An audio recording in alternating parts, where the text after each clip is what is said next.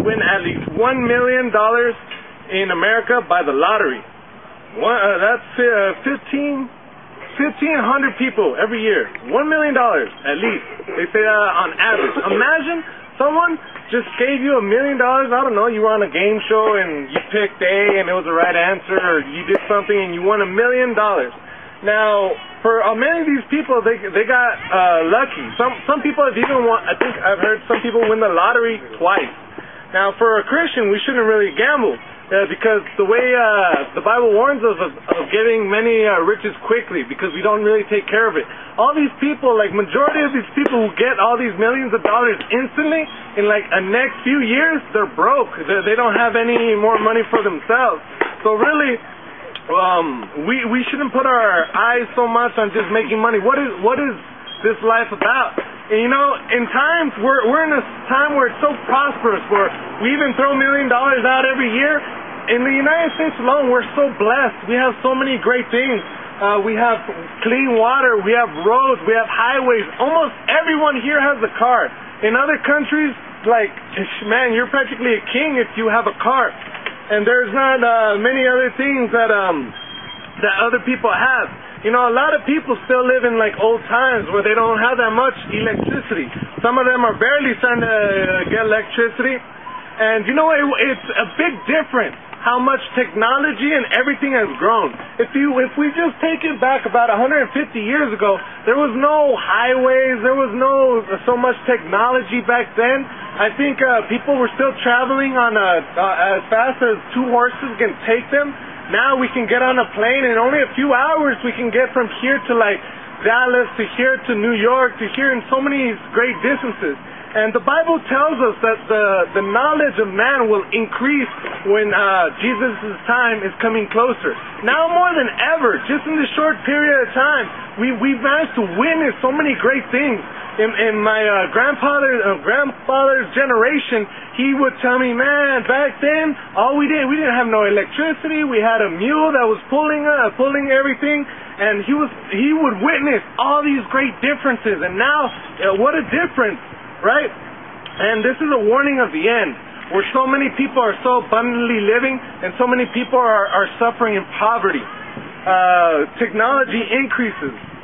Now, many things weren't here as they were before. You know what? I wanted to talk to you today about the end of time. Time is running out now. The Bible says that right now, Jesus' time is coming more than ever. And I believe that by seeing the signs that the Bible tells us, the prophecies that God has given to us. You know what? But I want to point out a key important subject. And so Jesus said, not that many people will be saved. What happened here? Not that many people will find the truth and be saved. Why is that?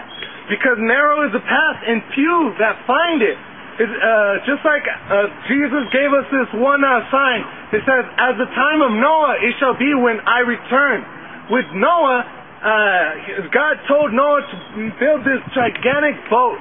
And he said that I'm gonna clean the earth. I'm gonna wipe it of everything. And Noah, he believed God, and he started to build this gigantic boat, which I don't know how long. It could have been like 4 football fields long. This is like 1. So it's like 4 football fields long. It's a big boat. And why so many people heard the message but didn't go into the boat? The Bible says out of this gigantic boat, only 8 people went in there. Now there was plenty of room in the ark. There was plenty of room for people to go in. But why? Why was there only 8? Because you know what? The Bible says that in the people's heart, in the world's heart, they were constantly thinking evil, constantly just grieving away God. You know what? The same excuses that they had back then is the same excuses that we have today. That we don't give our lives to God. That we choose not to go into the ark. You know what? People today are they're not even looking for truth. They don't even look for God. They don't even look for salvation. What we want more or less now is we want to have religion, but we don't want to have God. We want to be able to do what we want. We want to be able to have our sins and still be saved. You know what? A true religion is not like that. And we expect to go into heaven with so much sin. You know, only the Bible says that Jesus is the only one that can forgive us of our sins. Man, there is no true religion like that. You know why nobody wants to find God? Because it's a sacrifice sometimes. It's a sacrifice to be Christian. It's a sacrifice to be saved. It's a choice because we need to sacrifice some things in our lives. You think, man, I would be a Christian, but you know what? I just can't give up drinking. You know what? I just can't give up pornography. You know what? I just can't give up premarital sex. There's so many things that hold us back. You know what? I would want to be a Christian, but you know, my dad doesn't let me. My mom doesn't let me, or I don't let others. Because it costs. It costs to be a Christian. You have to be willing. Because the Bible says that we should live to please God and not others. Typically, we just want to give just the bare minimum to God and just want to leave God like that. But back in Noah's day, he would preach. He would try to convince people that there was a flood. Back in Noah's day, they'd never even seen rain. The Bible says that there was like a mist that would come and water the fields, but they've never seen a drop of rain. If I tell you, you know what, be careful because the Bible says a flood is coming, you will probably believe me, maybe because we've already seen floods, we've already seen what rain is, but back then it must have been hard to convince them of something that they never seen because they've never seen rain in their whole life. It's like you lived in Arizona and someone was building a boat. What's that for? Oh, it's for when it rains, it's going to flood here. Would you believe them? And you know, Arizona is nothing but desert. Arizona is just, you would think the person's crazy. So it must have been hard to try and convince. The Bible says that Noah preached for 120 years to the people. Man, I preach once every week. Sometimes I preach to my church. I preach here. But 120 years of him giving the message of salvation, giving the warning. But you know what? At the end of the 120 years, it finally came down to this last day.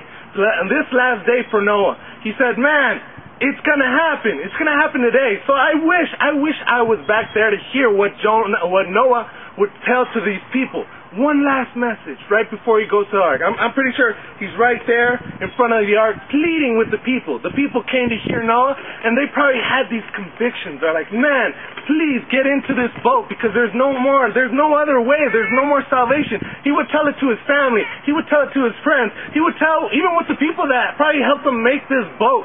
To his co-workers, and you could just imagine how they felt. They had the same feelings as we have today when God tries to talk to us. And you know what? In our hearts, we feel so torn apart, and our faces. I preached before to other people, and you could just see in some people's faces they want to give their heart to God, but you know what? Inside them, they're battling. And as Noah pleads, he cries. He sees that people are trying to win this battle. I can picture maybe a wife coming closer to the boat, but then a husband pulling her back. I can picture a young child trying to go into the ark of salvation, and I can picture parents pulling them back. Maybe an old man who finally got up to the door and was thinking of so many things of what Noah said, and he had to make a decision. And in his heart, I'm pretty sure he was battling. And then at the end of it, he decides he's not going to do it. You know what, for Noah, that must have been the hardest thing, to know that everyone's going to perish except for you, and except for the ones who are in this boat. You know what, I bet he was trying to get everyone into this boat. But sadly, with tears in his eyes, he probably said, that's it, there's no more time. And you see, as they lift the gate slowly, a hand just comes and seals up this ark. And these people, after hearing this message and probably see the door closed, they're probably feeling sad. They're like, man, what Noah said, do you think it could come true? Do you think there could be a flood that can destroy the whole earth? Well, they were probably thinking, man, maybe that day they were thinking about it. Man, I hope it doesn't happen true. But you know what time says? The Bible says that time went by. It said that 1 day passed, 2 days passed, nothing happened. The sky was blue. 5, 6, up until the 7th day. You know what, that's when they probably thought, you know what, Noah, he must have been embarrassed because there's no rain in sight. Imagine Noah when he's going to come out, he's going to be so embarrassed that there's not even nothing out here. And then as they start to hear the thunder, quake of the earth, and start to see the drops of water and see the floods coming through, the oceans no longer being divided by the lands, but the water rising and rising until they finally realize that, you know what, it's too late. You know what, finally, the Bible says that only the ones who accept God can have everlasting life. I bet you with Noah, there was plenty of room. for others to come in. But for Noah, his heart must have been grieved. You know what? This is the same story for us today. You know, our time is now. Your time to give your life to God is right now here. We can't play. We have to give up things of this world. Some of us, we may have to give up a few friends. Some of us, we may have to give up a few times at work. Some of us, we may have to give up few many things, because the Bible says that wide is a pathway to destruction and narrow is a path of salvation. It's not impossible to be saved. It's not anything hard, and it doesn't have to cost you one thing. But it has to cost you one thing: believe. You have to believe, and you have to ask God for forgiveness, and you have to look for God. Because in your fruits, in your actions, that's how you'll show that you're truly saved. And this is a short message. I didn't want to keep you guys long here. I know it's so we're going to end it right here. Now, I want all of us to just bow our heads and let's just pray. Dear Heavenly Father, I thank you, God, for every single one of these people that are here, that are listening to this message, God. Lord, may our hearts be softened by your words, and help us, God, to look for you, Heavenly Father. If someone here does not have a church to go to, I pray that you, Heavenly Father, guide them, that you bring them to a church that speaks your truth, Heavenly Father, that speaks of a Christ that is living.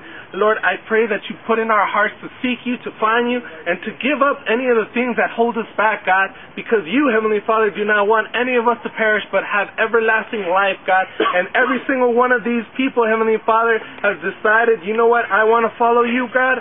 Guide us, Heavenly Father, and forgive us of all our sins. In the name of Jesus, we all pray. Amen. You guys are free to go, guys.